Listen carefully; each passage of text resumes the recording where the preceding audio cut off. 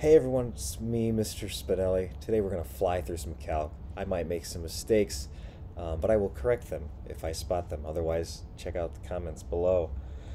First thing we're going to do is take the derivative of some integrals. So this is Fundamental Theorem of Calculus Part 2, depending on what textbook you use. So everywhere we see a t in the integrand, let's call this function f of t, our derivative will be f of b times the derivative of b minus f of a times the derivative of a, where this is our b, the upper limit, and a is our lower limit.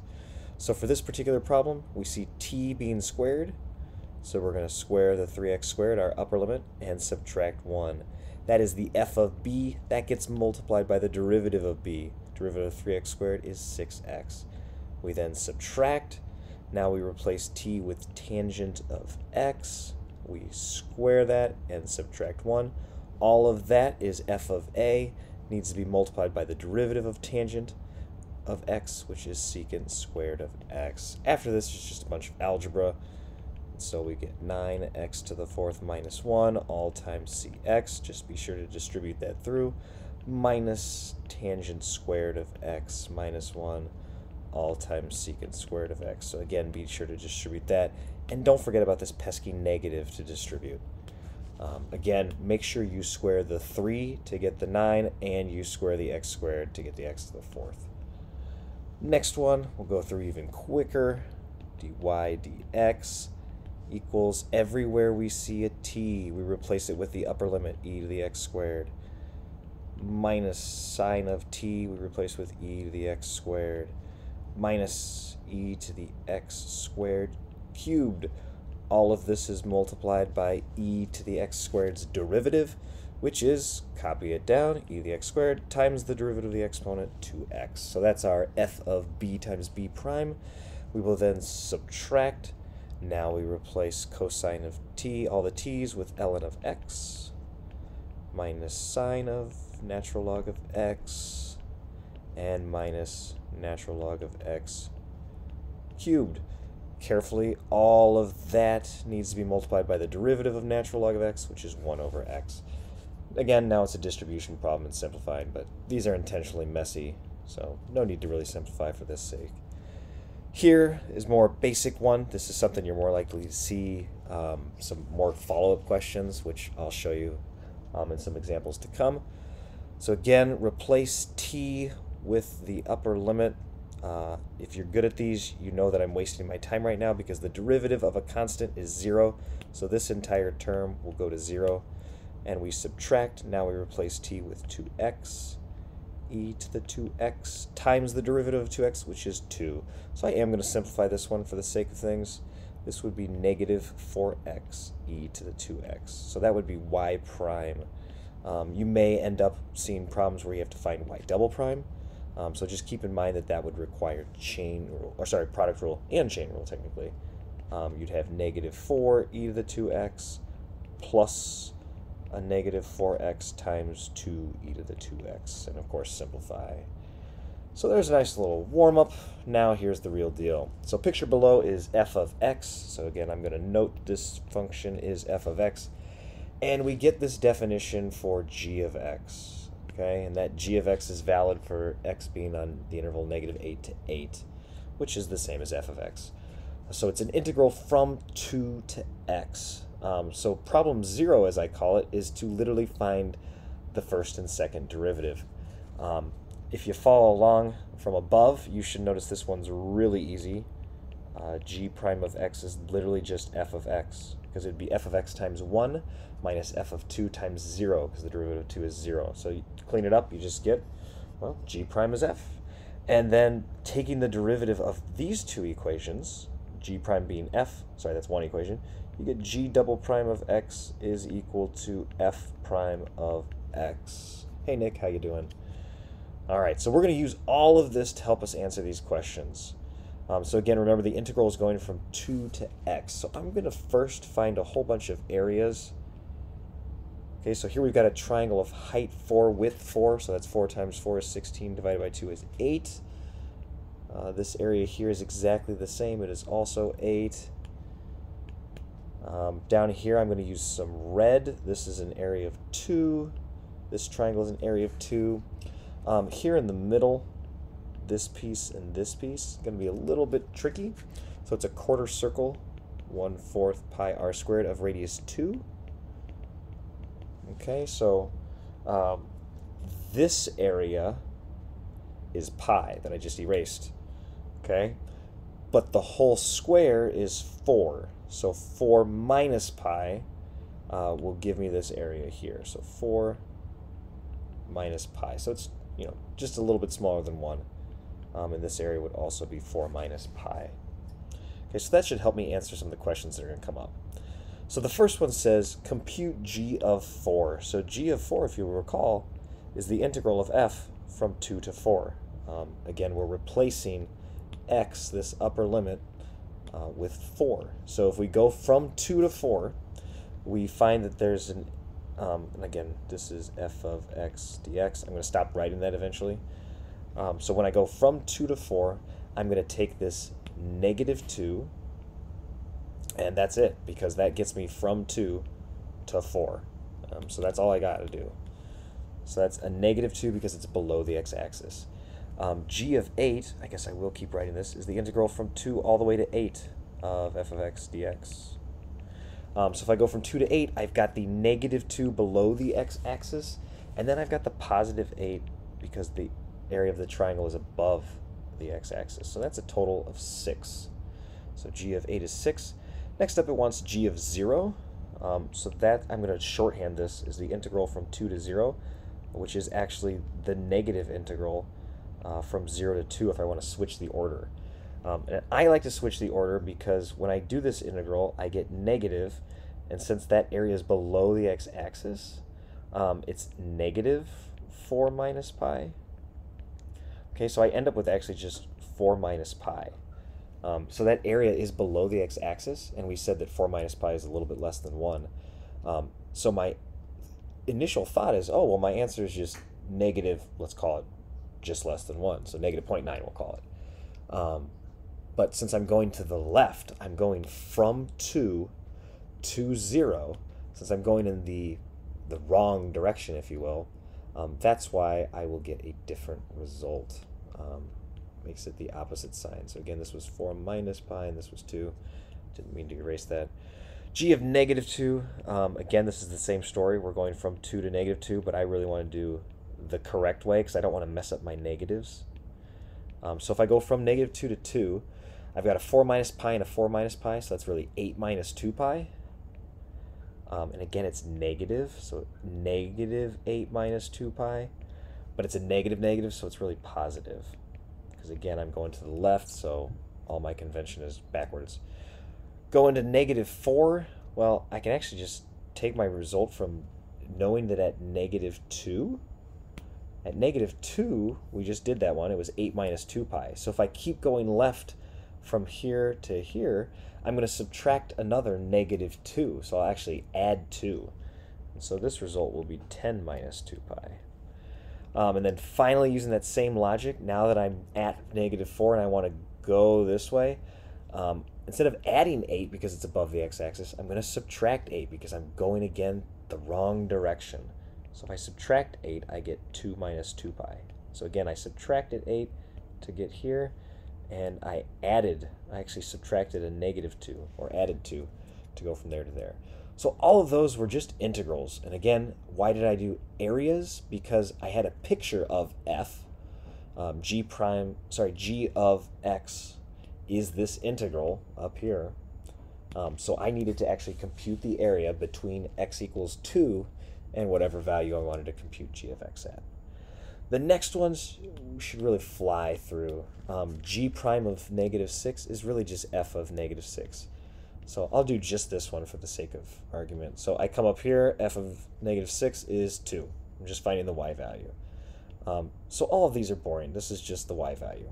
Y value at x equals -2. That actually took me longer to write out than it would be to find it. The next ones are all derivatives. So let's switch to pink. So now g double prime we said was f prime. Okay, so that means I need to go up to my graph and I need to find f prime. Well, this is a graph of f. How do I get f prime from a graph of f? I look at the slope. So then the slope here at -6, well, it's just down 1 over 1. So -1 over 1 is a slope of 1, negative, of course. G prime of 0, I go here. That's at the top of the semicircle. That's a slope of 0. G double prime of 2 is really f prime of 2, so I go to 2. This is the interesting one. From the left, I have technically a vertical tangency, a negative vertical tangency. It's going down here. And then from the right, I have a positive slope of 1. So the left and right-sided limits of those derivatives does not exist, because the left and right are different.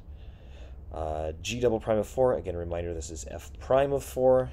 And then here, we've got a slope of up 1 over 1 again, so that'll be 1. Check the link below. You should be able to access these.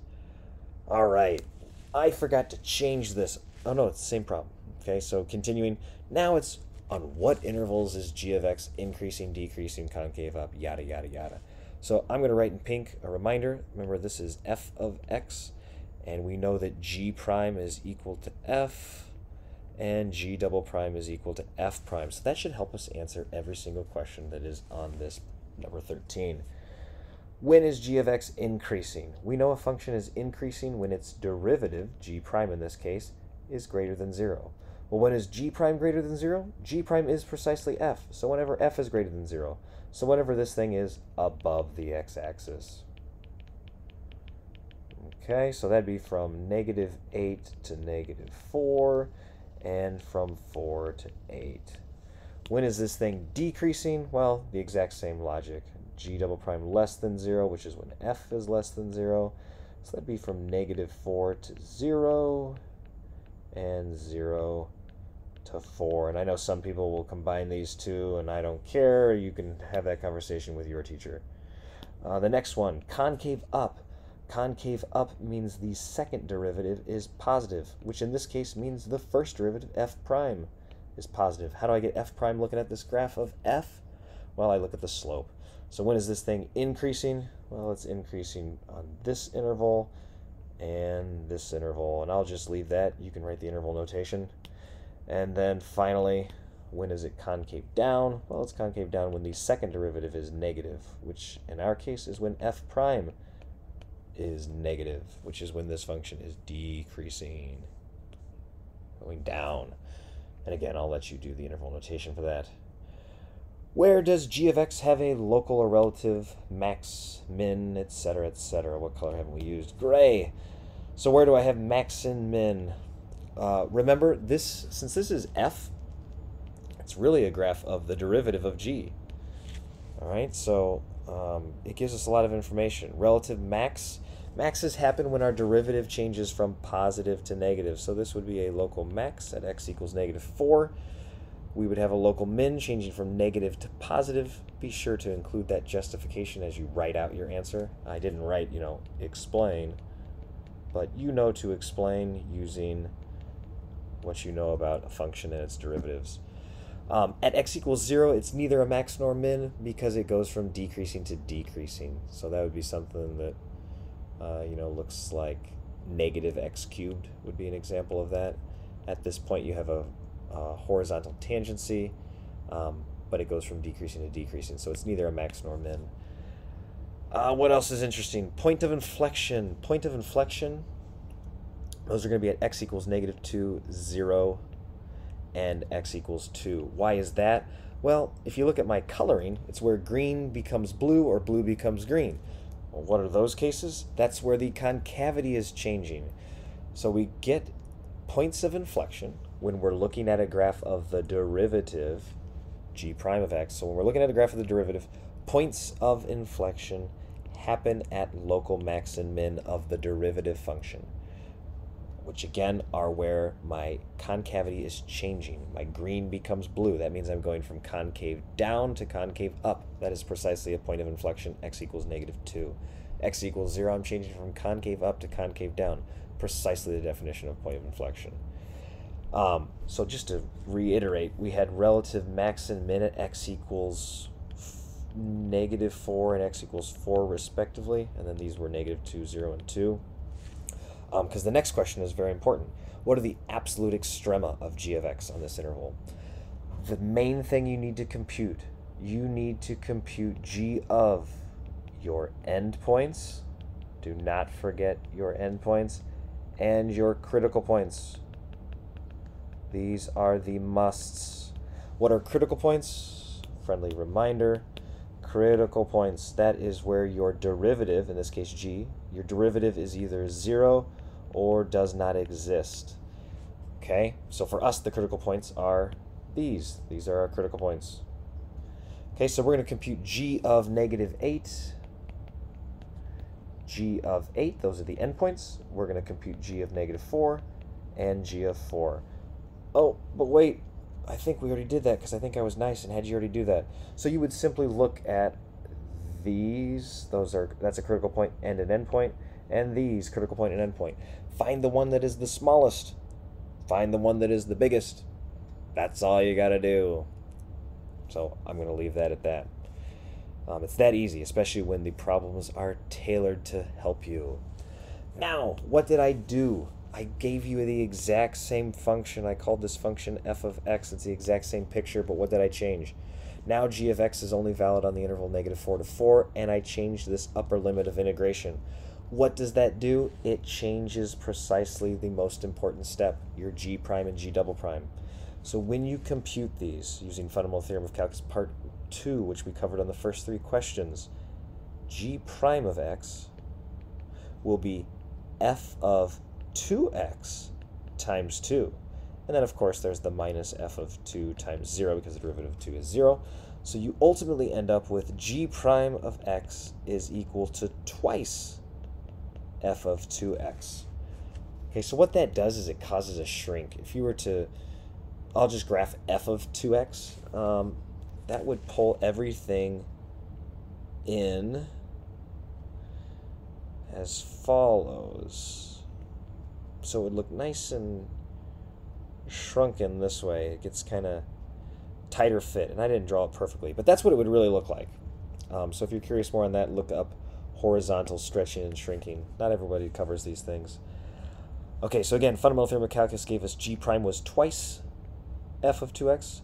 G double prime from chain rule will be 2 f prime of 2x times 2, so it becomes 4 f prime of 2x. So review your chain rule. So this is really your Rosetta Stone. This helps you answer every single question. G of 1 is really equal to g of 2 from the last page because it's the integral from 2 to 2 times 1, which is 2. Oh, but this is different. G of 2 is an integral of itself. So you go from 2 to 2, that's going to be 0. This next one is an integral from 2 to 4 times 2, so it really goes to 8. So I'll refer you to the previous areas, right? This was a -2, and this was a +8, so that one would be equal to 6.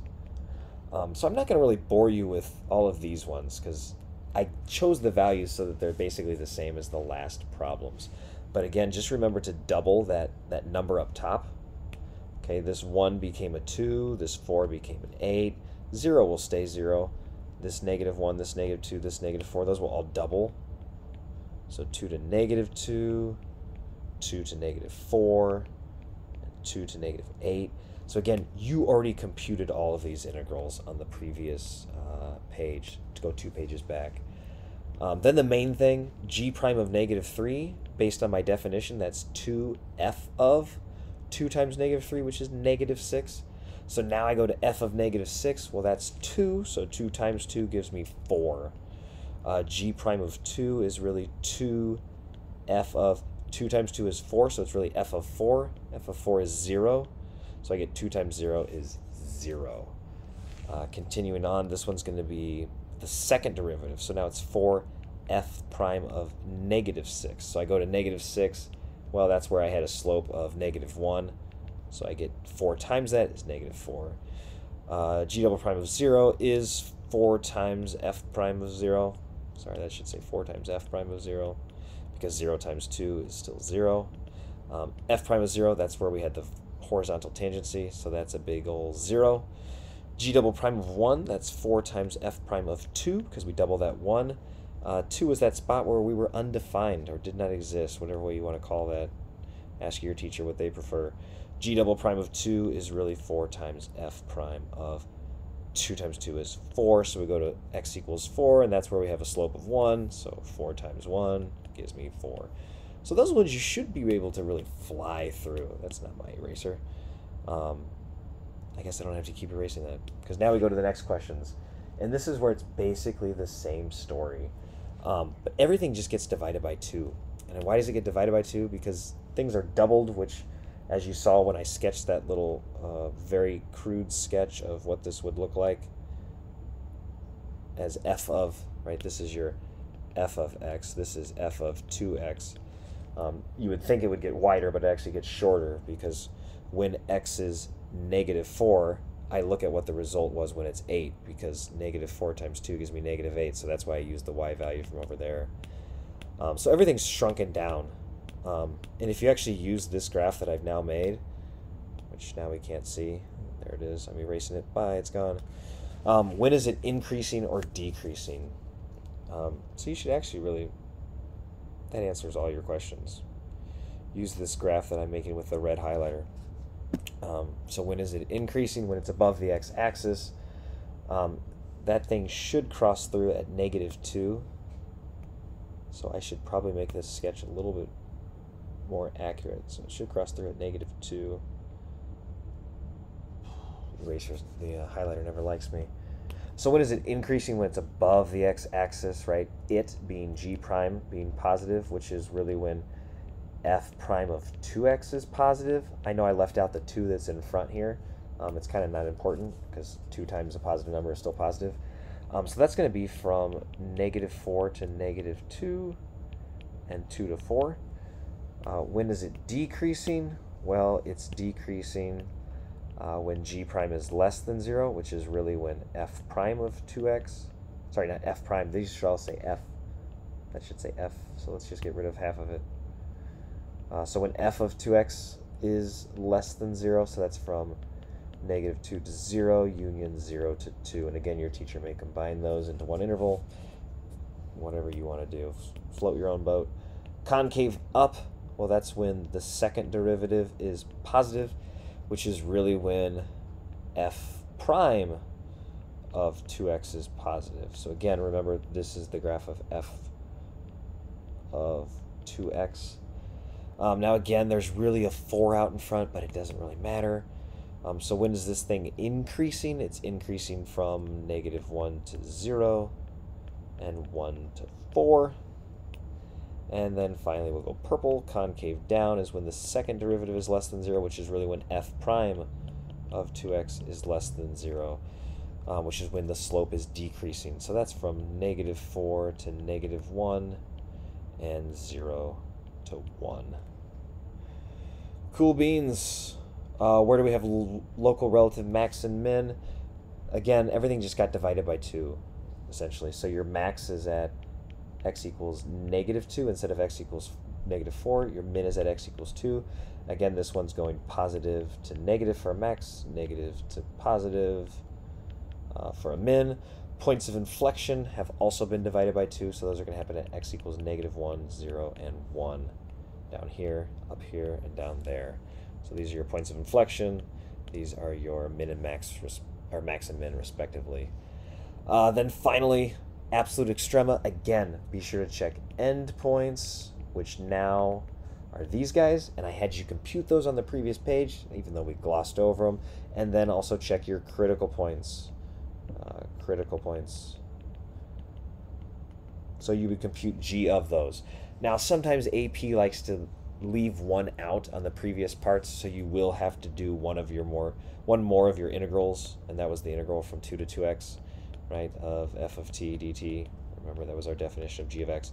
So sometimes they make you do one more integral. Just depends on how nice they're feeling.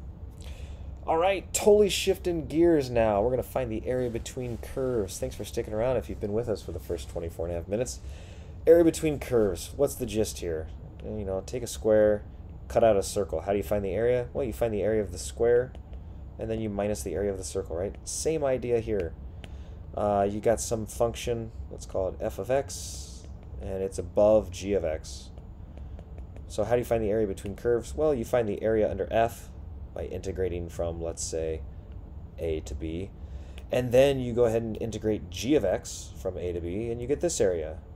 Well, what happens when you do the area of f minus the area of g? Well, you're left with the area that you want, which is right here.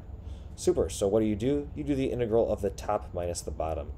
What happens if you have a function where you have a right and a left? Well, then you have some function of y and some function g of y. And so then when you do the area, you're going to do the area from some upper and lower and upper, as I marked them in order, y values, and you'll do the same thing. Find the area of the right function and subtract the area of the function on the left, and you get the area between them. So basically it's right minus left or top minus bottom gives you the area between curves. Step number 1 is to find the intersections. How do we find intersections? Find the intersections.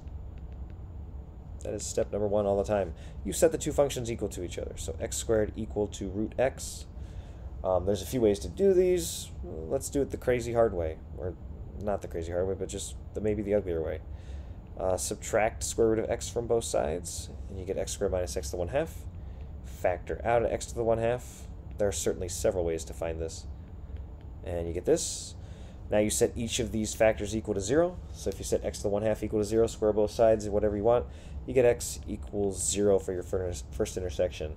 Next one, you add 1 to both sides, so then you get x to the 3/2 equals 1, and then you raise both sides to the 2/3. 1 to the 2/3 is 1. So there's the intersection of these two functions. Now you may be wondering which one's on top, which one's on bottom. Well, square root of x looks like this, x squared looks like this. So here's x squared, here's square root of x, just part of it. And again, they are intersecting at x equals 0 and 1.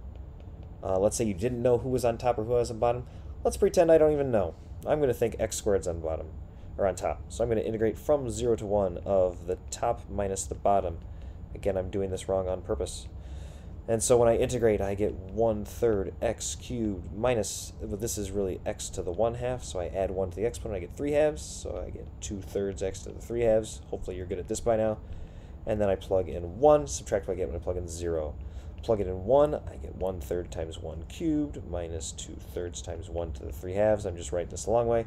And then I'm going to subtract what I get when I plug in 0, which will just be a big old fat 0 minus 0. And so what do I get? I really get 1/3 minus 2/3. 1/3 minus 2/3.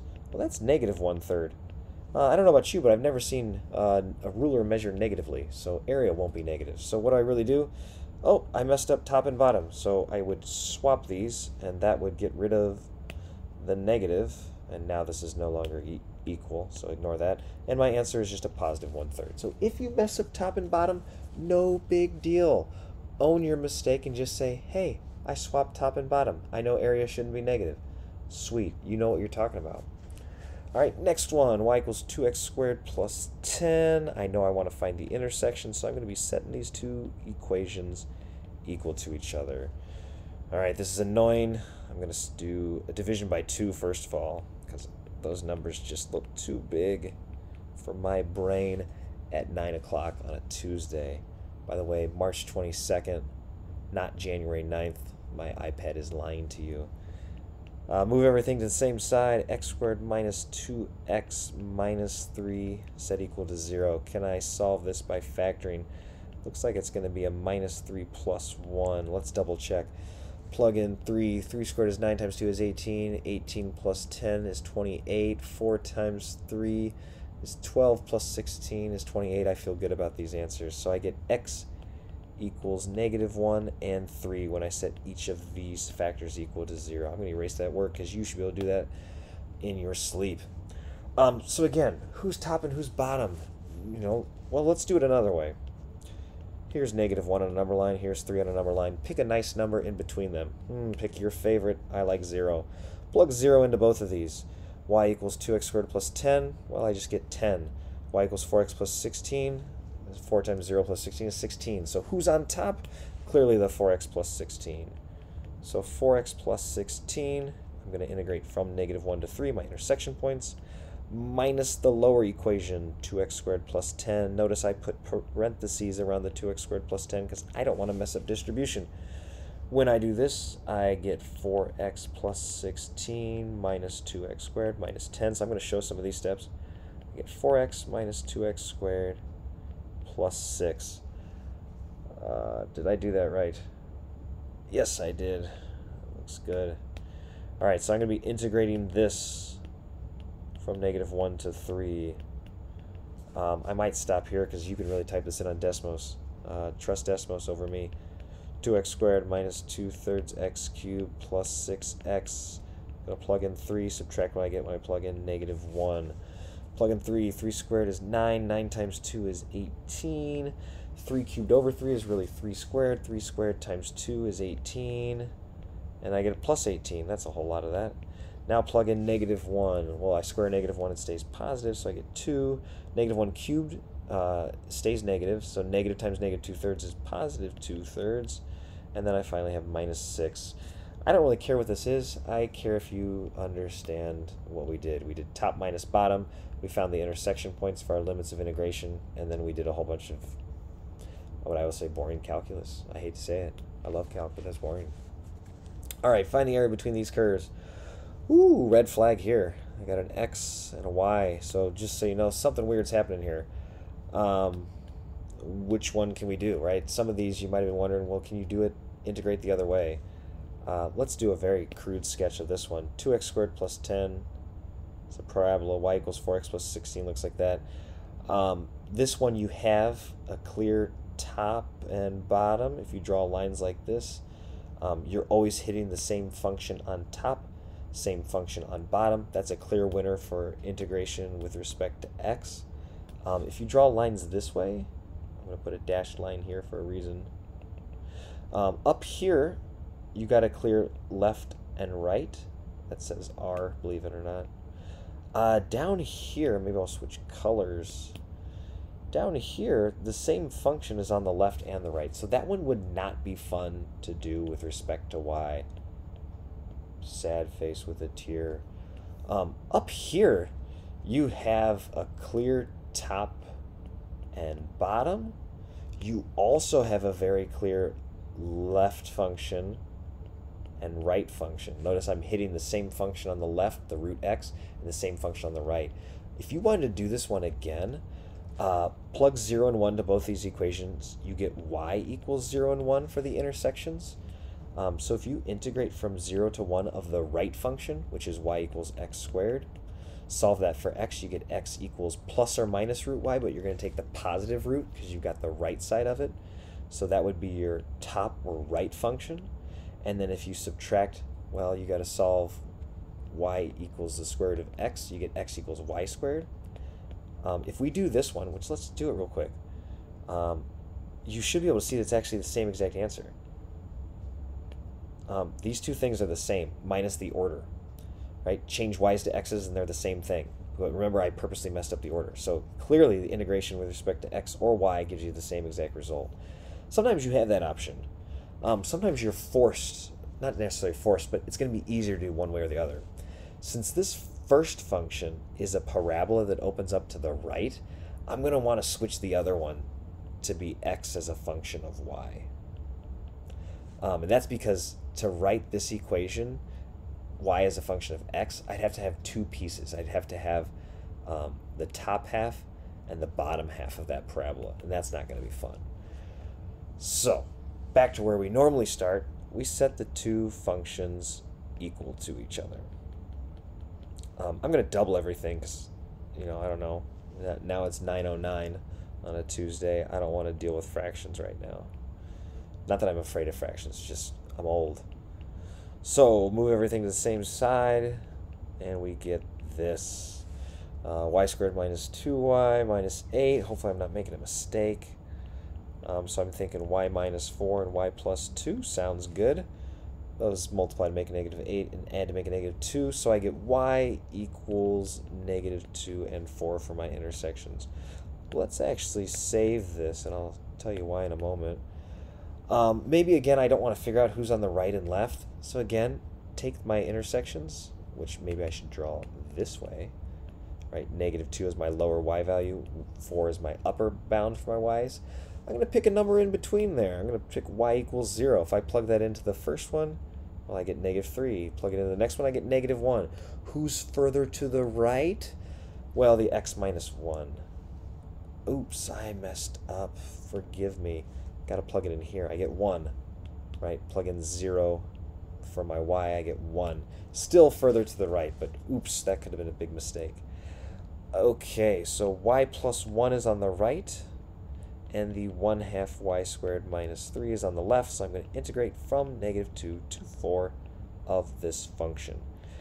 So I'm going to pretty much stop here, but I want to point something out. When I do this subtraction, I get y, I'm going to have plus 4, because I can do 1 plus the 3 minus the negative 3, and then I'm going to have minus 1/2 y squared.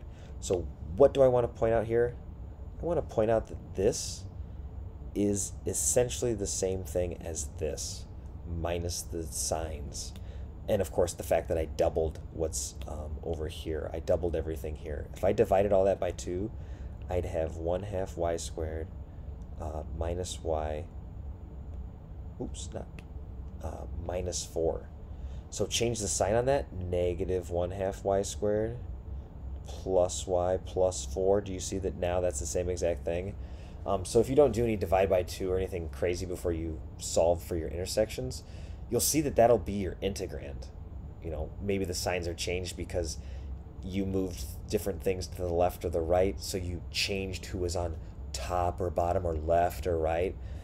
So if you integrated, you know, what you get when you write everything equal to 0, you might just get a negative answer, and that's okay. So then we integrate that, and that's boring, so I'll leave that to you. Next one, y equals x and y equals x cubed. So again, this is naturally set up to do integration with respect to x. So set these equal to each other, x equals x cubed. Common mistake is to divide by x, and you lose one of your zeros, being x equals 0. So I'm going to subtract the x to the other side. This is my preferred method because then I don't lose any zeros. And then I get x squared minus 1 when I factor in x. So I get 3 intersection points. I get x equals 0, 1, and negative 1, not written in any order. So if you want to figure out who's on top, pick a number between 0 and 1, pick a number between 1 and negative 1, which would be negative 1/2 and 1/2 respectively. And you'll actually see that it changes who's on top and who's on bottom. X cubed looks something like that, not perfect. Y equals x looks something like that. So for the first interval, going from negative 1 to 1, we have that x cubed is on top. Again, you can find that however you want. Going from, that should say from negative 1 to 0. I think that's what I said. I wrote something different. From 0 to 1, we've got x on top. So again, kind of going back to this previous one, see how when you set them equal to each other, it kind of just depends on which order you get for who's first or who's second. You might mess it up. Just so you know, if you want to type this one in your calculator to just do a quick check of the answer, do the integral from all the way to the left where they first intersect at negative 1 to all the way at the right at 1. So again, this was x equals negative 1, 0, and 1. If you go from negative 1 all the way to 1 and you do, take your choice, take your pick. If you do this in your calculator, you will get the answer with only one integral instead of 2. So what would we have to do? Well, we should switch colors to get away from pink for a bit. You get 1/4 x to the 4th minus 1/2 x squared. This part is evaluated from x equals negative 1 to 0, plus, then we'd have 1/2 x squared minus 1/4 x to the 4th. This part is from x equals 0 to 1. So for this first one, I plug in 0, I get a big fat 0. Plug in negative 1. Well, if I'm raising it to even power, it'll stay positive. So I get 1/4 minus 1/2. And then over here, plug in 1. I get 1/2 minus 1/4. Subtract what I get when I plug in 0. So again, this is the first integral. This is the second integral, separated by brackets. So 1/4 minus 1/2 is really 1/4 minus 2/4, which is a negative 1/4, but then there's this negative here to distribute, so I get 1/4. 1/2 minus 1/4 is 2/4 minus 1/4, which is 1/4. Add these 2/4 together, and I get 1/2. And I move on with my life, and hopefully you check that with Desmos and verify that I did it right. So now, what do we need to do? We need to take these regions and start revolving them. and see that this is so very much similar to what we just did with area, the whole idea of top minus bottom and things like that. So we're going to take the area in the first octant, so x cubed and x, I got the wrong guy on top. X cubed looks something like that, x looks something like that. So here's x cubed. Let's just make sure my picture looks good. Is that how I drew it? Yep, that looks good. Okay, and I'm actually gonna, I got Desmos pulled up here and I should be using it because Desmos is invaluable. Yep, x is on top just to verify that my brain is still working. So we're gonna call this region T, and we're gonna revolve it around the x-axis. All right, time to introduce some new colors. Let's go with green. So here's the x-axis. I like to rewrite this x-axis. I like to write y equals 0. So I'm going to revolve that around y equals 0. So that touches right down here at the first intersection point of x equals 0, and the other intersection point of x equals 1 is up here. So what we're going to notice is we have a top function, still the same idea. We have a top function. We want to know its distance to the axis of rotation that we're revolving around. That distance I'm going to call capital R. And that distance is literally just the function x minus the axis of rotation, which is y equals 0. So that capital R is just x. Now the distance of the closer function, so x cubed, I'm going to call that little distance lowercase r. Lowercase r is the function x cubed that's closer to the axis of rotation minus the value of the axis of rotation, y equals 0, and so I just get x cubed. Now, how do I set up my integral? My cross sections here are going to be washers, or circles with a hole in the middle, or donuts, whatever you want to call them. So I'm going to do volume equals the area of a circle with a hole is simply pi big R squared minus little r squared, where the big R is the radius and little r is the smaller radius. So I'm just adding up all of these circles. I definitely recommend going to the GeoGebra 3D calculator. Actually, you can probably Google cross sections, volume of cross sections or volume of revolutions, GeoGebra, and you'll find some great tools to really visualize these. But if you're watching this video, you hopefully already know these things by now.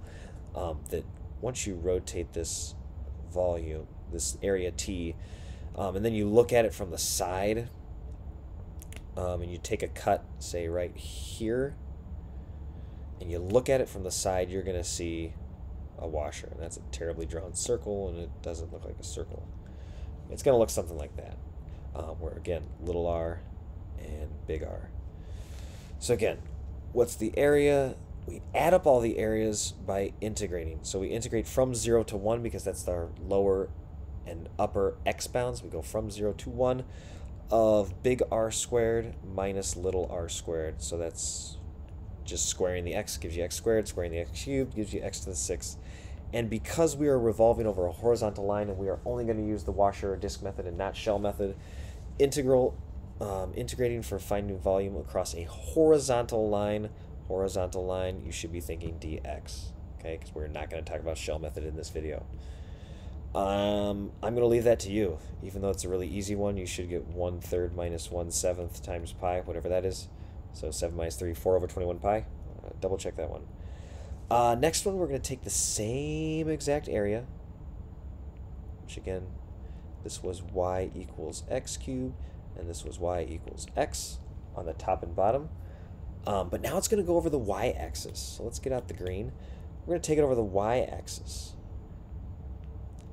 Since this y-axis is really x equals 0, I want to be thinking dy.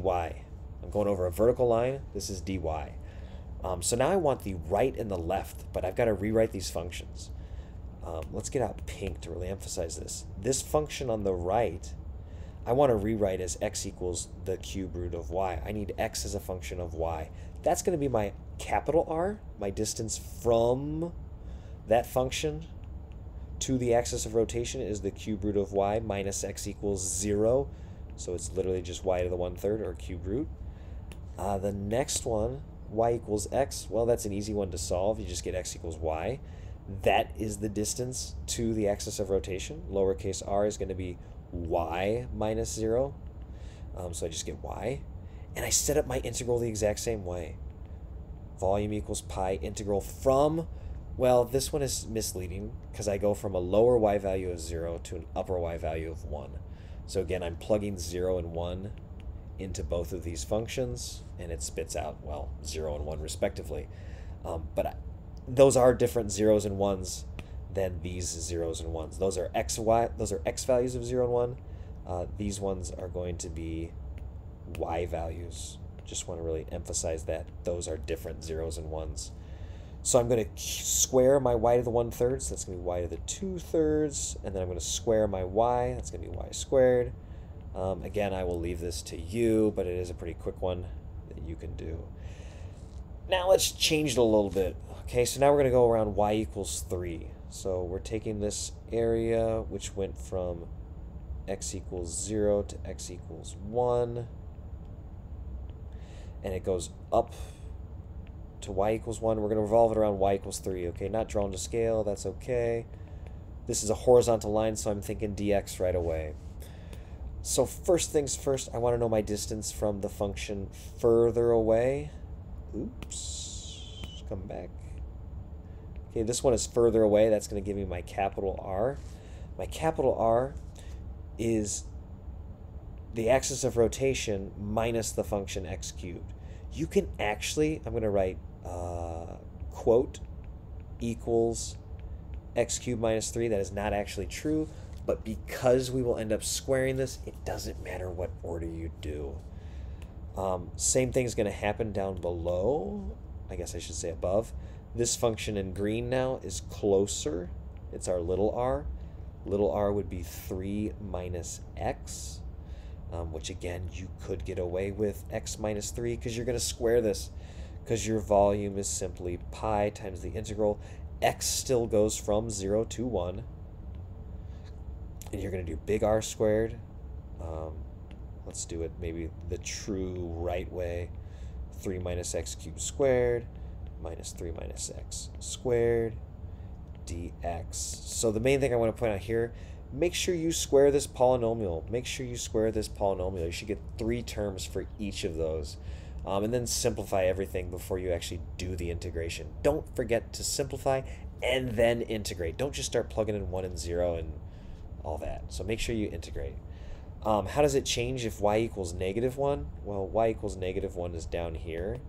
So now the green function is farther away. So it'd be y equals x is the top one that's further away. So it'd be x minus a -1. So capital R would be x plus 1. Lowercase r would now be the pink function is closer. So it's x cubed minus a -1. Which is x cubed plus 1. So now you should be in the driver's seat. Volume equals pi, integral from 0 to 1 of, well, I'm just going to write capital R squared minus little r squared and let you fill in the details. So again, horizontal lines, you should be thinking dx. Let's just throw another one in there. Let's go big and bold. Let's just make a scary looking highlighter. If we took problem 6 and changed it to x equals -2.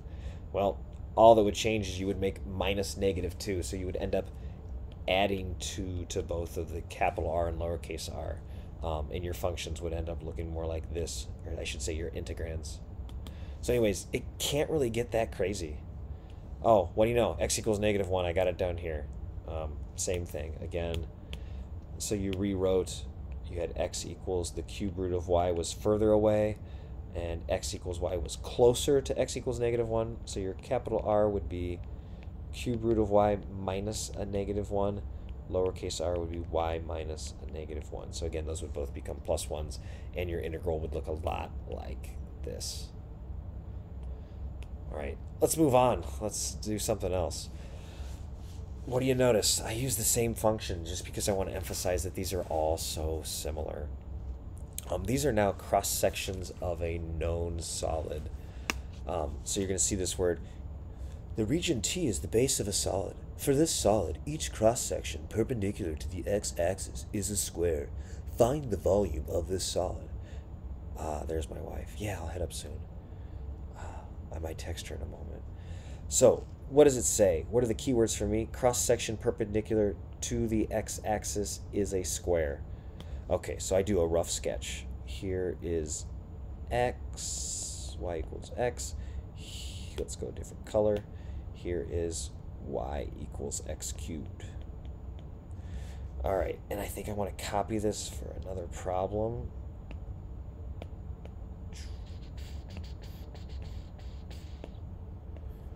Because we'll use it down here again. And why not? I'll copy it here again, even though I'm going to erase something subtly. You didn't see that. All right. So, keyword, it said cross-section perpendicular to the x-axis. Well, the x-axis is right here. So what's perpendicular to that? Well, vertical lines. So what is the length of any one of those vertical lines? I'm going to call that length S, and I'm just going to draw one of them. And S is a terrible letter to use, but I use it anyway. What is S equal to? It's the top function minus the bottom function. Switch to gray. So that's the length of any line that I draw vertically, but connecting the pink to the green function. So that is now going to pop out of the page and be a square, all of those. And I'm going to add up all the areas of the squares. So what's the area of any one square? Well, it's that side length, x, S as I called it, squared. Because the area of a square is just the side length squared. So what am I going to integrate? I'm going to integrate from the lower x value on the left, x equals 0, to the upper x value on the right, 1. So I do the volume equals the integral from 0 to 1 of x minus x cubed squared dx. Let's go ahead and maybe do this one. Square that out, you get, so again, I'm just going to do the square part. You get x squared minus 2x to the 4th, because x times x cubed is x to the 4th, and then you have plus x to the 6th. So integrating that, I get 1/3 x cubed minus 2/5 x to the 5th, plus 1/7 x to the 7th. And I first plug in 1 and then 0. 0 gives me nothing. 1 gives me the coefficients. So 1/3 minus 2/5 plus 1/7. I'll let you simplify that with a GCF of whatever that is. Next one. Now it says perpendicular to the y-axis, and it threw me a different word. So perpendicular to the y-axis, and it's a semicircle. Those are my keywords. So perpendicular to the y-axis means I'm drawing horizontal lines. So now I want to know the length of that line. So I got to go back. This is really x equals y. I know that's a subtle change. And this one is really x equals the cubed root of y. So I've got to change everything. X is a function of y, since I need to find the length from left to right or right to left. So I'm going to take that right function, cubed root of y, and I'm going to subtract the left function. So remember, it's always top minus bottom, or more positive minus the more negative one. So right minus left in this case. That's going to be the length of that gray line. Let's call that length, I don't know, D seems like a really good letter, because these are going to be semicircles. So you're going to have a semicircle popping out of the page, and this gives you the diameter. So what's the radius? Well, it's just the cubed root of y minus y over 2. I divide the diameter by 2. What's my area of a semicircle? Well, the area of a semicircle is half pi r squared. So what am I going to integrate?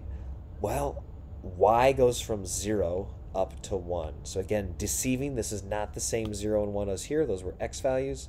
These are 0 and 1 y values. The lowest y value where these two functions meet is 0. The highest y value where they meet is 1. Maybe I should shade in this area to really emphasize that's my region T.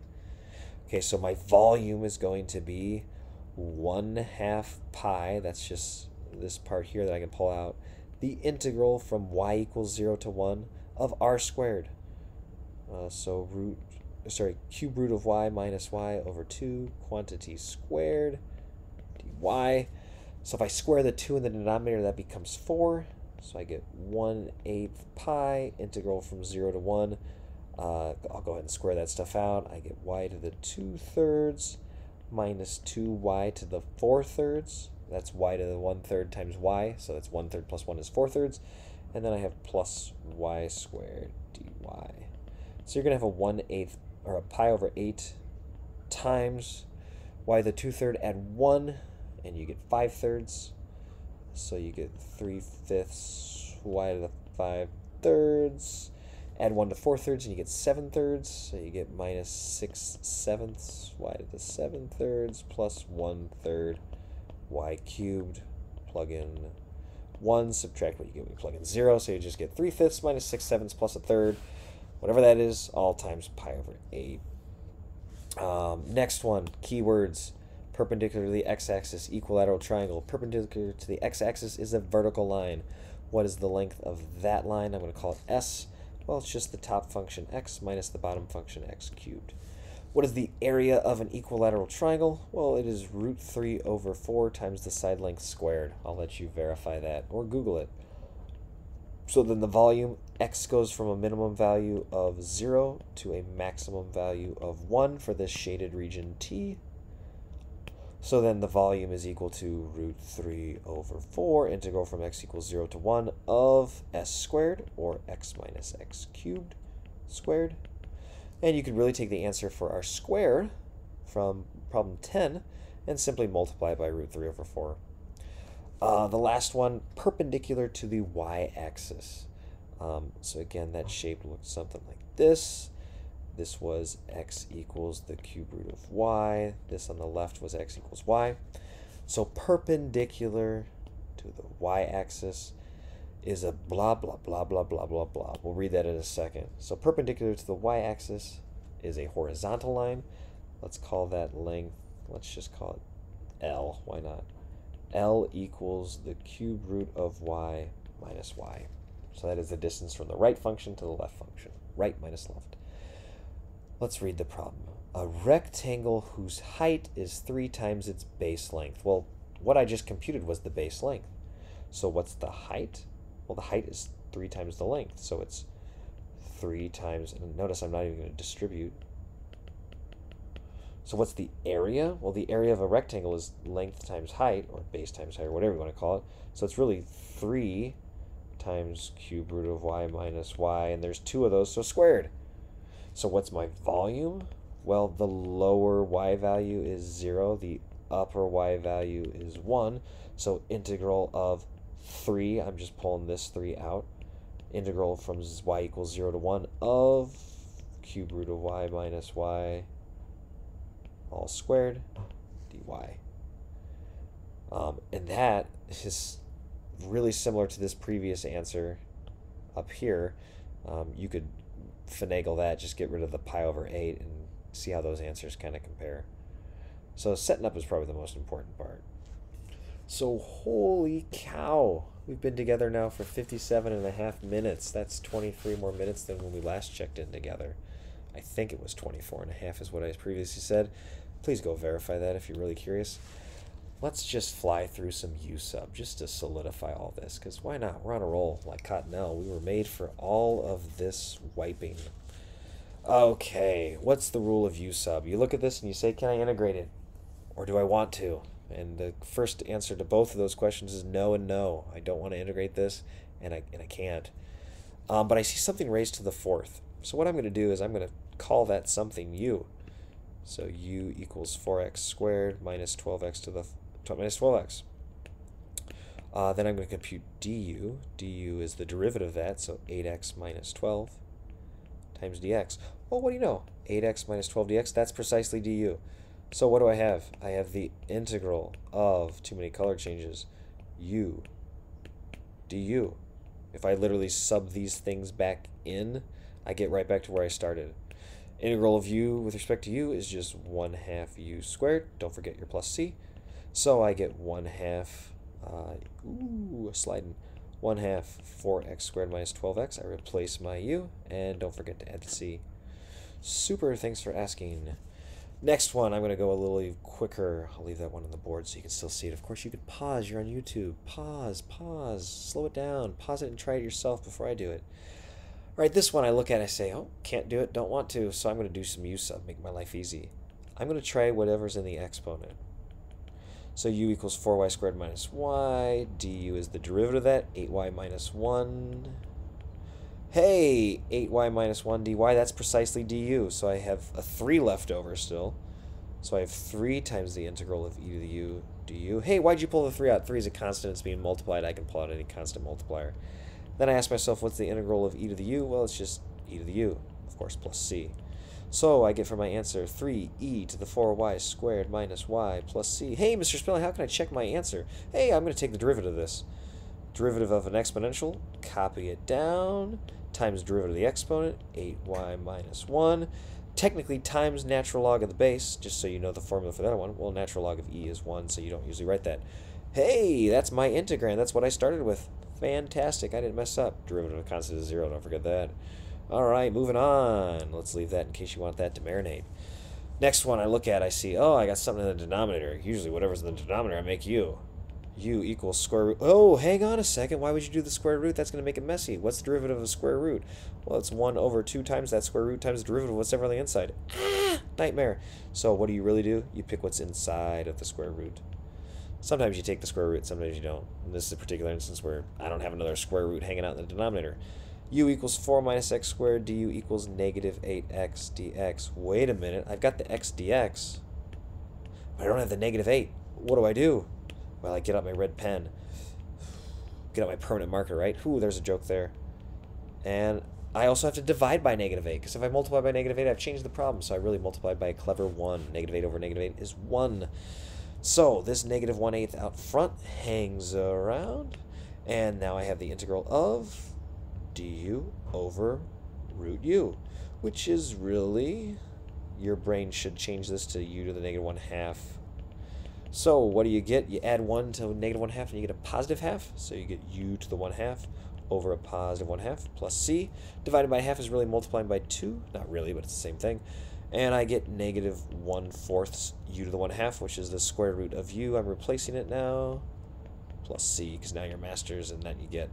double check your answer. Take the derivatives, you get negative 1/4 times 1/2, 1 minus 4x squared times derivative of the inside, which is a negative 8x. Well, negative 8x over this negative 8, the negatives all cancel, the 8's are gone, I just get x. And this was to the negative 1/2, I forgot to subtract 1 from the exponent. So I get negative x over... Oh, the negatives are gone, I get x over root 1 minus 4x squared. Hey, that's what I started with. Super. Thanks for asking. Next one. Ooh, this looks like a nightmare, but I got something raised to the 4th. Something raised to the 4th probably should be my u. Derivative of cosine is negative sign, but there's a negative already out front, so it's going to be positive sine of 1 minus x. But wait, there's more. Derivative of the inside, the 1 minus x is a negative, so it actually goes back to negative. Hey, now, I don't have a negative there. So I put a negative and a negative. Multiply the whole thing by negative 1 times negative 1, because now negative sine of 1x times dx is precisely my du. So I have the negative integral of u to the 4th du. So I get negative 1/5 u to the 5th plus c. Make my replacement negative 1/5 times 2 minus cosine of 1 minus x all to the 5th plus c. Double check these. Type them into Wolfram Alpha. Type them into Symbol Lab, Photomath, whatever you want. Next one, I see sine raised to the 10th. Just a reminder, that is really sine of 3z to the 10th. That's how we shorthand that. Sometimes temptation is to say, oh, well, let's make sine to the 10th of 3z, the u. But then your du is hideous. It is 10 sine to the 9th of 3z times cosine of 3z times 3. And do you have 9 extra sines hanging around? No, you took 10 of them away. You don't have any sines left, so that would be a terrible decision. So we're going to make u just be, well, sine of 3z. So what is du? Well, it's 3 times cosine of 3z. That 3 out front comes from chain rule derivative of the inside. Do I have a 3 hanging around? No, I do not. So I put a 3 and I divide by 3. Multiply by 3 over 3 is really 1. Now I have 3 cosine of 3z and a dz. That is precisely my du. So I've got 1/3 the integral of sine to the 10th. That's u to the 10th du. So I get 1/3 times 1/11th u to the 11th. So I get 1/33 u to the 11th.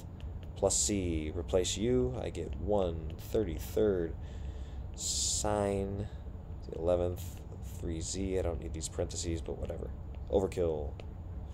Super. Alright, now it's time for 4 problems that are really similar, but they're not the same at all. First one, I've got something in the denominator, odds are it's my u. 5y plus 4, du is going to be 5 dy. I don't have a 5, I've got a 3, but I want it to be a 5. I'm going to sneak a 5 in.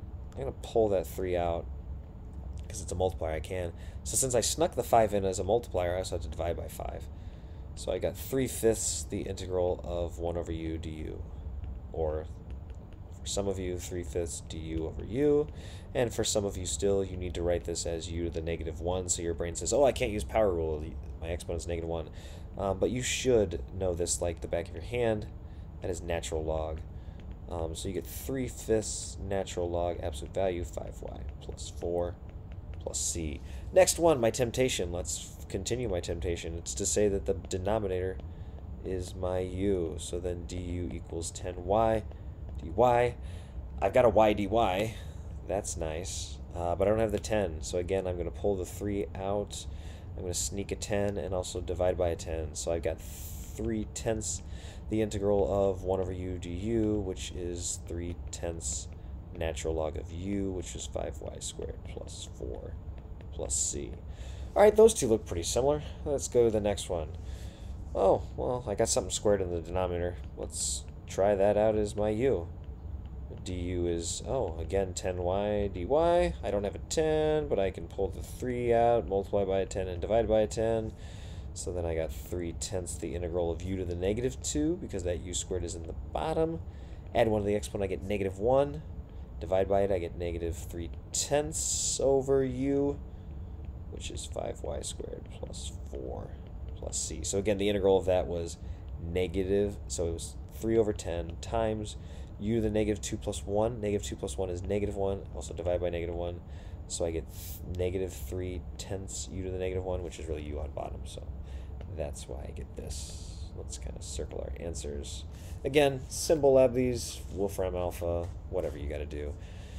Next one, temptation. U equals 5y squared plus 4. Du equals 10y. Wait a minute. I don't have any y's up top.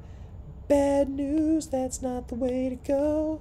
So you need to remember a formula. This should be looking like tangent, the inverse, arctan.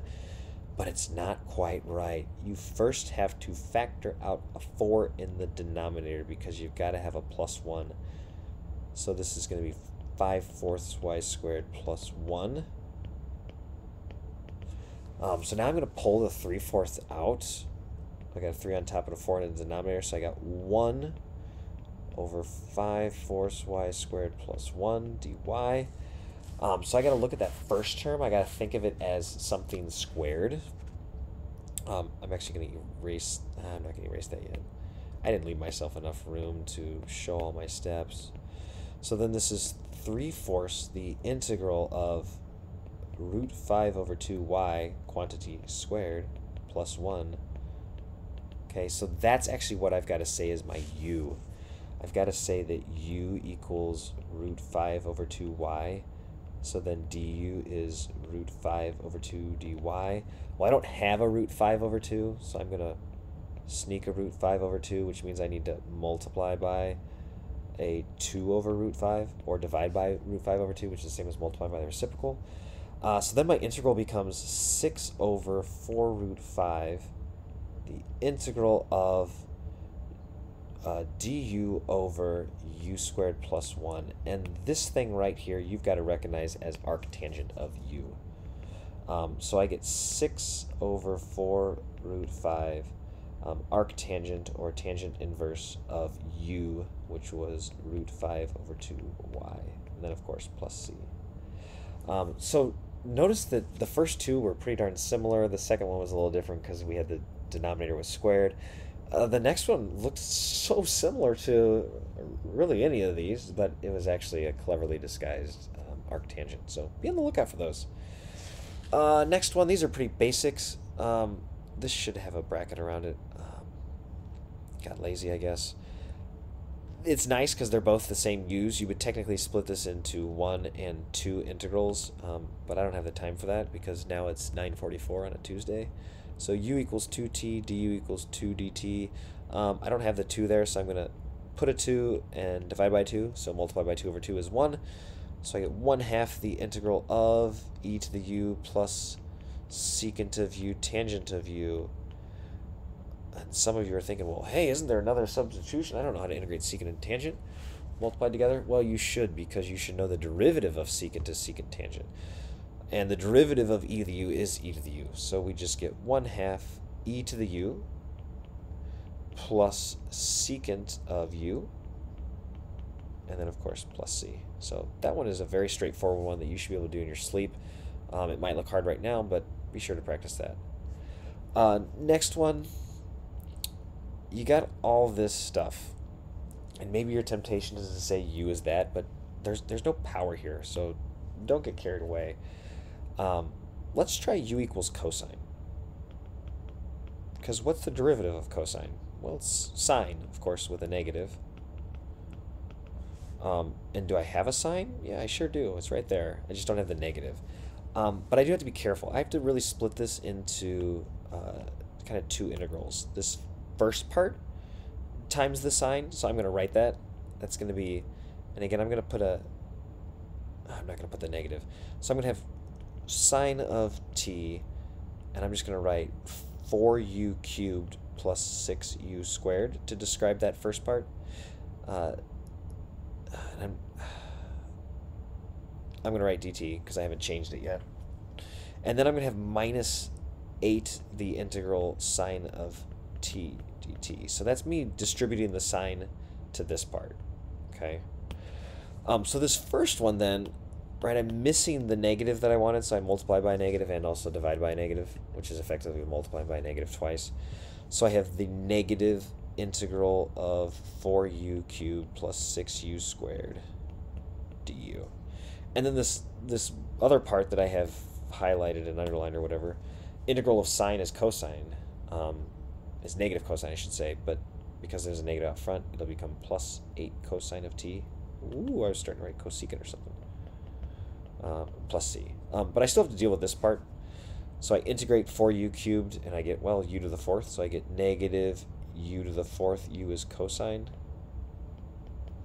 And then I get minus 6u cubed over 3, which is just 2u cubed, so 2 cosine cubed t. And then, of course, I bring down the 8 cosine of t and the plus c, and now I'm starting to write bad because it's getting late. Wow, we're cruising for a bruising. All right, now we get to some interesting ones. These may take us a little bit longer, but probably not. Temptation may be to say, well, u equals the denominator, and actually you're not wrong, but it's really because you want to say u is what's on the inside of cosine. If you said u was cosine of root x, the derivative of cosine of root x would be negative sine root x times 1 over 2 root x, which is a mess because you don't have a sine hanging out.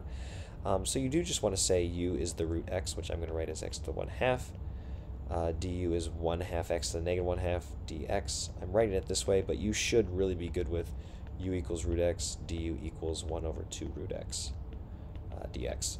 You're missing the 2, so you got to divide by 2 and also multiply by 2. So we get 2 integral cosine of u du. Integral of cosine is sine, so I get 2 sine of u. Sine was root x, and of course plus c.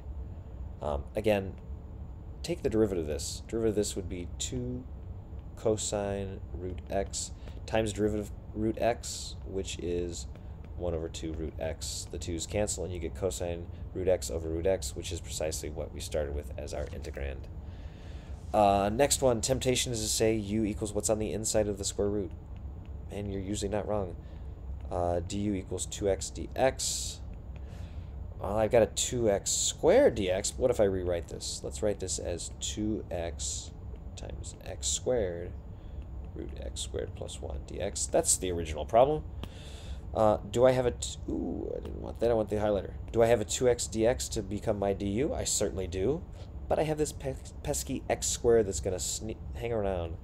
So I've got the integral of x squared. Square root of u is really just u to the 1/2 du. So I have x's and u's. That doesn't work well. So I need to solve this u equals x squared plus 1. I solve it for x squared. I get x squared equals u minus 1. U minus 1 is going to replace this x squared. So I get the integral of u minus 1 times u to the 1/2 du. Now I distribute my u to the 1/2. I get u times u to the 1/2 is u to the 3/2. And then times the negative 1 becomes just minus u to the 1/2. Now I integrate, so I get u to the 5 halves over 5 halves, so 2/5 u to the 5 halves, minus add 1, I get 3 halves for the next exponent. Divide by 3 halves, I get 2/3. And then, of course, plus c. So what do I really get? I get 2/5. I'm going to rewrite this. So to the 5 halves means x squared plus 1 to the 5th square rooted, minus 2/3. That's a 3, 2/3. U to the 3 halves will be x squared plus 1 to the 3 square rooted halves. And then, of course, plus c. So there's your answer written in the same form as the original problem. Next one, your temptation may be u equals x ln of x. Well, the derivative of x ln of x requires product rule, and I bet I don't have that derivative hanging around. So what if I just say u equals x? Well, that'd be a waste of my time because then I just change letters. So u should probably be the natural log of x. And conveniently, the derivative of natural log of x is 1 over x dx, which I have precisely there as my du. So this is really the integral of 1 over u du. So it's 1 over ln of x. Ln of x I said was u. Sorry to those of you that prefer I say natural log instead of ln, but whatever. So I get the natural log of the absolute value of u plus c. Well, u was ln of x, so I get the natural log of the absolute value of the natural log of x plus c. So that's a fun one. Double check. Take the derivative. Derivative of the natural log of something is, well, put the something, natural log of x is the thing on the inside, put the something on the bottom in the denominator, put its derivative, 1 over x, on top. Well, this is equivalent to 1 over x, natural log of x. That is the integrand we started with. We feel good. And we feel even better because there's only 2 problems left. Ooh, look at this one. Temptation. Temptation says make the bottom the u. What's the derivative of e to the 4t? Well, it's 4e to the 4t. Oh, but the top is e to the 2t, so that gets me nowhere. So you should be thinking, oh, well, isn't this really just e to the 2t over 1 plus, well, this is e to the 2t squared. Alright, maybe this gets me somewhere. So then I say u equals e to the 2t. What's the derivative of that? It's 2e to the 2t. Well, I don't have the 2, but I can put the 2 and divide by the 2. So then do I have my du? I sure do. It's right there. So then I have 1/2 the integral du over 1 plus u squared. There's our friend arctangent. Tangent inverse shows up again. So I get 1/2 the tangent inverse of u to the 2t plus c. So again, you've got to recognize that is arctangent. Ooh, speaking of arctangent, here's his buddy arcsine. Temptation says set the denominator equal to your u, but what's the derivative of the square root of 1 minus x squared? It's a mess. You don't want to do that. But what if I say u equals sine inverse of x? What's the derivative of sine inverse? I bet you don't remember, but it is conveniently exactly what is left over in the equation. Everything else is du. So this becomes the integral of u du, which is 1/2 u squared plus c. So we get 1/2 sine inverse of x squared plus c. And we say, are you picking up what I'm putting down? That was a wild ride of 1 hour, 18 minutes, and now 27 seconds. Thanks for watching. We did so much. Be proud of yourself. Take a break. Eat a candy bar or some really good food or something. Thanks for watching. Have a great day.